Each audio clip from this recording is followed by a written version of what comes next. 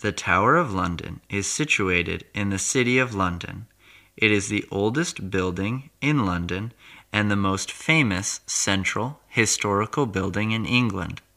Historians ascribe the foundation of the tower to William the Conqueror in 1066, and since that time it has been a fortress, a palace, a prison, an observatory, and a royal zoo.